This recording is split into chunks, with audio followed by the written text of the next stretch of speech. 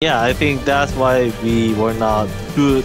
Why do you think that was the case? It's kind of like a kindergarten teacher, I feel like. Like a babysitter, maybe.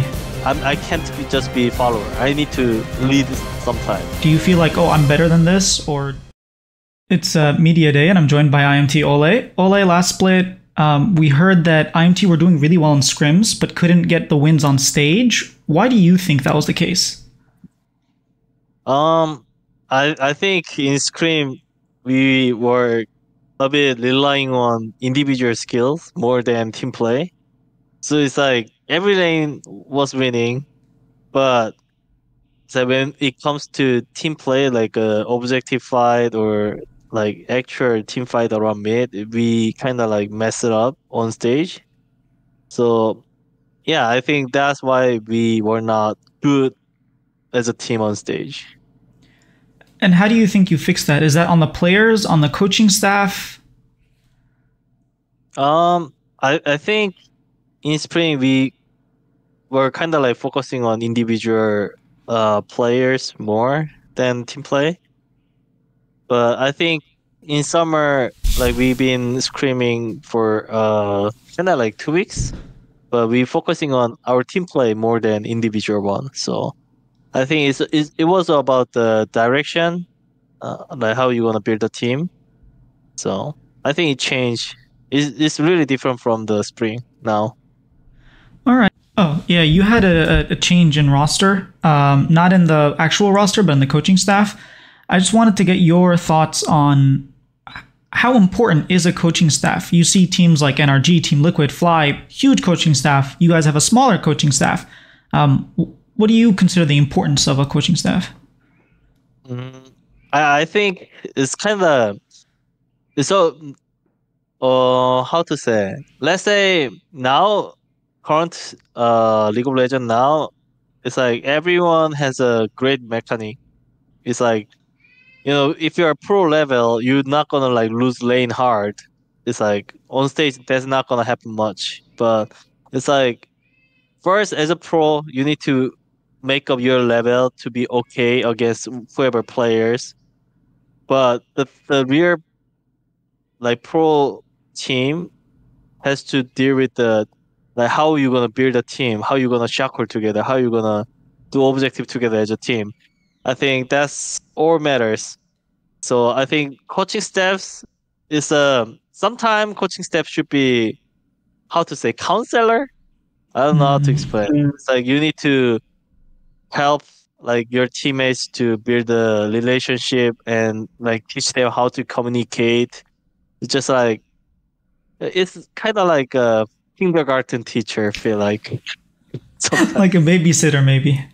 Yes, because League of Legends players sometimes really awkwardly, have a weird conversation skill. So I mean, like same for me. It's like I've been here like since 2017. I usually talk about League of Legends, so my social conversation level is not great as other people. So my speaking English is just like a kindergarten level. So No, it's a lot better than kindergarten. But in Korean, they do a lot of abbreviations like subak for Starbucks. 열공 하다, 열심히 공부하다. Cody-san said that you do that a lot in English as well. And Yeah. on IMT in 2017, when you had Josh Dardock as your jungler, you made FJ follow Josh. Yeah. And then Xmithy Yeah. joined, and you're like still using FJ because his name is Jake. Now you're playing with Armeo, and his name is Jonathan. Are you still using FJ? I mean, like I don't say it much. Now I. It's not like John is not the like try to lead the game style. So it's like Dardock and XMC was the leadership type. So it's like my job was just following. But I think here with John it's like sometimes I can't just be follower. I need to lead sometime. So yeah, FJ I haven't used FJ much in our team. Do you use other abbreviations? I'll be like, no, I usually say because I go in first. I say Jusum King going first. because I always throw my body to make something happen. All right. And so are you the leader on this team then? I mean, it's like in team fight, usually I make a Shakur to fight. So also I'm the oldest guy, so should be should take some leadership job. You also are the only one that speaks English and Korean, which makes it easier for you to lead the English side and the Korean side and make sure everyone's on the same page. Yeah, I think also the cultural difference a bit because my two Koreans are new to LA. So it's like they are trying to, adapt LA.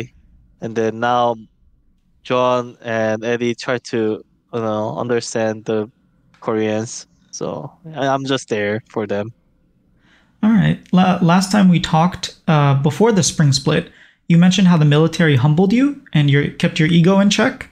Do you still Yeah. feel that way, even though you're LCS champion, you've been to Worlds, MSI, you're rank 1 in Korean solo queue, but you finished in last place? Do you feel like, oh, I'm better than this, or does that irk you the wrong way? I think, like, still, I believe that individually, I'm better, like, than, whoever support I play against. But the thing is, your, what is it, competitive rank is not by your individual skill. It's about, like, are you a good teammate?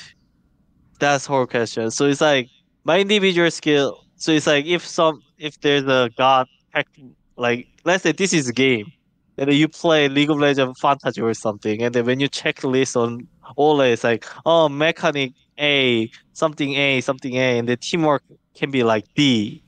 So I think competitive stage one is like I really need to like level up my teamwork more than individual one. So I think my individual one, I always believe that is the best, but the teamwork part, I'm not good at it. So yeah, I need to make it up now. But when you start focusing on teamwork and making your teamwork an A, doesn't your individual go down? We've seen a lot of players like that. They focus more on team play and then their individual play goes down. I think that's the what I have to deal with because in solo queue it's like if I'm better than enemy support, that gonna gap the game and I'm gonna win the game. But on stage, even though I gap their enemy support, it doesn't do anything. I need to gap the team by shuckling, make a better team decision. It's not about like I hook them better. All right. My last question to you is more about you've been in LCS for a long time, even though like you took the break. Do you still hang out with any of the players from the old Immortals or Team Liquid? Like, do you hang out, discuss League of Legends with Impact, for example, or other players? Um, I think as a personality wise, you know, I'm really lazy to like ask people out. Also, like I'm not the guy who will go out first. So it's like I'm MBTI. The so I'm a internal guy. It's like Um, I'm not outgoing guy. So it's like usually people think that I'm the outgoing guy, but I'm not. I usually stay in home and then just like play video game or reading books. I'm the just chill guy.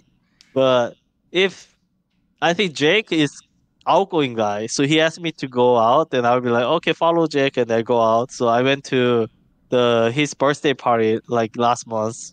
Yeah, I met Doublelift was there, Hui was there, Hunter was there. Like there, like 15 people.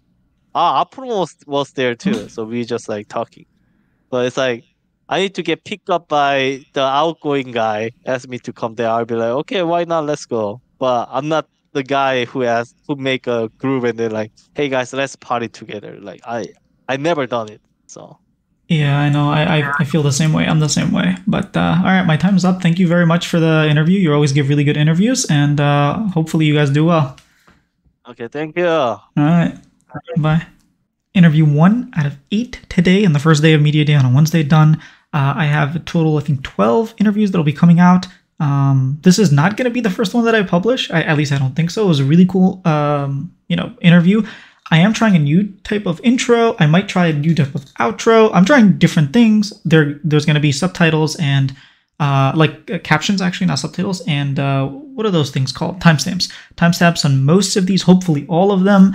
Yeah, give me some feedback on how you like this, because if you guys like this, I know this is like a phase where I can experiment. If you guys like this, then I can take this to the LCS and do more of like LCS interviews this way. If not, I can go back to the old way. So make sure to, just comment, let me know how you liked specifically the things that I changed, or maybe even like questions, my demeanor, whatever it is that you have feedback. I always love hearing feedback. I always love talking, discussing. If you want to hit me up on Twitter, I've talked to a bunch of people. Sometimes great ideas, sometimes I disagree. So it's all cool. And yeah, thank you so much for watching, and hit that subscribe button. I don't know why you guys aren't. 95% of my viewers are not subscribed. Come on, guys.